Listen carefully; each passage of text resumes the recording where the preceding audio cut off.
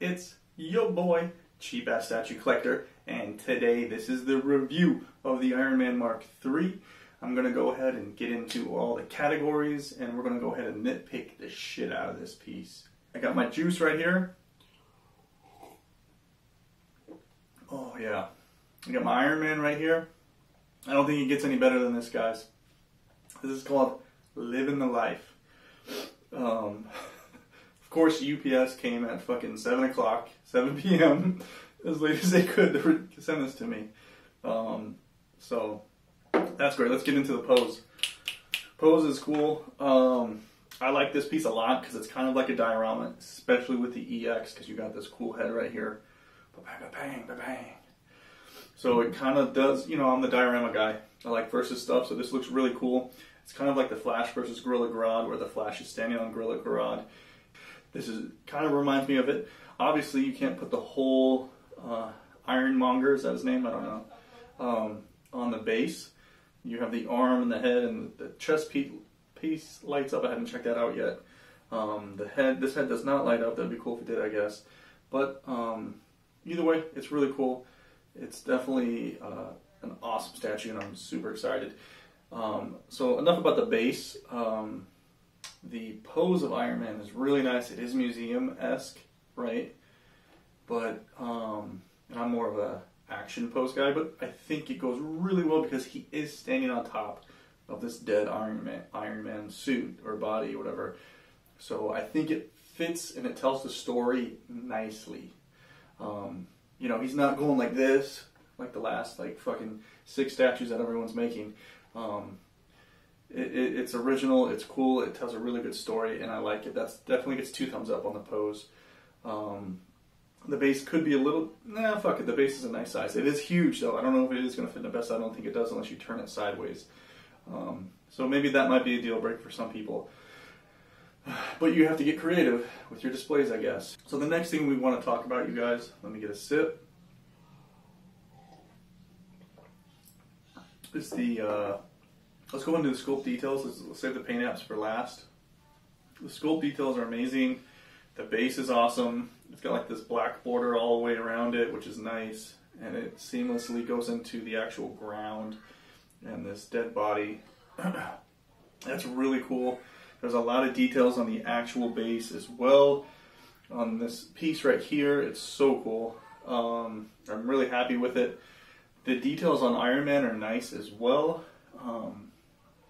It's basically an Ironman suit that is damaged, so there are dings and dents inside the suit, but it looks really good. I don't know if there's any more details you could have added to the suit.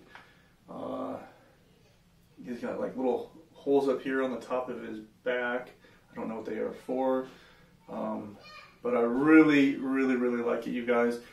His face is pretty damaged, and that's going to lead us right into the paint, you guys.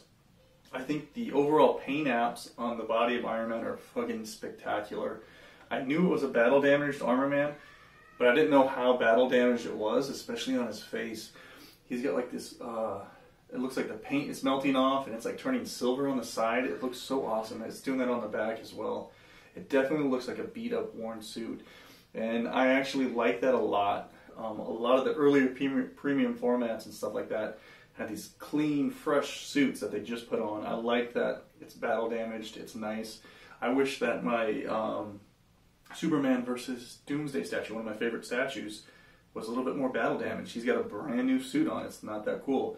Whereas you look at the Hulk versus Wolverine statue, Hulk obviously is not bleeding, which he should be, but Wolverine is kind of, his suit is actually, looks like it's worn before. It doesn't look like it's actually battle damaged, but it looks like it's been used, right? It's not like new.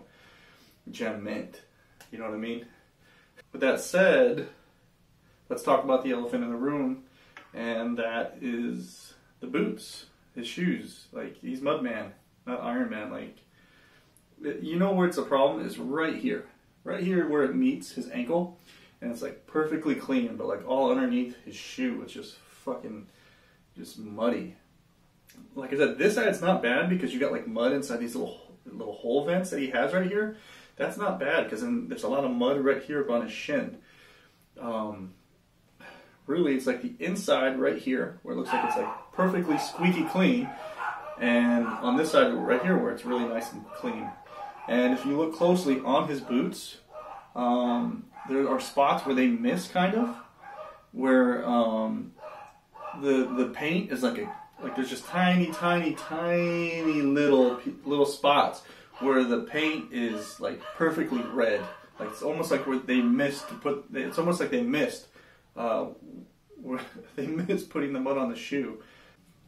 But just taking an overall look at it, is it's pretty much battle damaged everywhere, and you know the paint looks awesome. This is one of my favorite Ironmans for sure.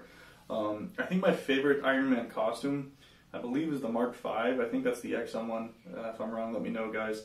I think it's Mark V. That is my favorite Ironman costume, but this is definitely a runner-up. The base is awesome. Ironman looks awesome. Again, those damn muddy boots. I don't know if I'm gonna, learn to live with it or not. But in some cases, the mud kind of goes up here on where his shin meets his boot. It kind of goes up there naturally. Or it looks like it goes up there naturally, and it looks good. But there's just little spots where it's just overdone too much. But again, this is the battle damage suit, so maybe with time I'll learn to like it. Am I going to sell it, return it? No, I wanted an Ironman, and this pose and this base and everything really, really does it for me. It's $700, right? So some people say, if you spend $700, you better like it 100%. You don't always have to like something 100% if you spend $700. Depends how deep your pockets are. You know what I mean? I really like this piece, and I love the base. I love the pose and everything. The mud boots, I don't know how or why they had to put so much mud on it. Really, they Sideshow. Come on now, what the fuck? But everything else is awesome, you guys. I can't wait to display this. I have no idea where I'm going to display this. I want to go ahead and give a shout out to my boy David. He's on Immortalized in Stone, or now it's called the Collector's Chat, but David doesn't have a YouTube channel yet. He has a lot of pieces. The dude's a real collector, and he gave me his pre-order because I last minute waited for it. I could have ordered it, and he didn't want it, and he gave it to me. He didn't try to upsell it to me or anything else like that. That's shady, because he's actually a true friend, right? There's some people out there that would have tried to charge me an extra $300, but those people aren't really collectors. Those are just, let's say the word flippers. So David is not a flipper; he's a real collector. So David,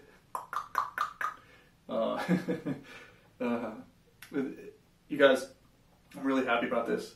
Here's the problem, though. Now I got to get a war machine to go with him. So, and maybe a few more Ironman suits, right? So that's the problem with collecting, and a lot of people that want to finish lines or create lines, right? They want to, with Ironman, basically what you could do is just collect all the Ironman suits. And I'm sure there's some of you out there that this is like your 7th one, right? Or whatever, how many numbers there are. So, am I happy with just one? Yes, I am. Would I like to get a war machine? Yes. I don't know which one. Let me know which one you guys think would go best with this. The Mark 1 or the Mark 2. I think that's what they're called. I don't know. But let me know in the comments below which one you guys think I should get. Obviously, I know which one is more expensive. But again, for me, that ain't a thing. No, I'm just kidding. But I'm super excited about this, you guys. Thanks for watching. Smash that fucking like button. Fucking smash a sub. Share this if you guys liked it. Like I said, overall, it's an outstanding piece. And don't return it. I think you're going to like it a lot. But other than that, guys, peace.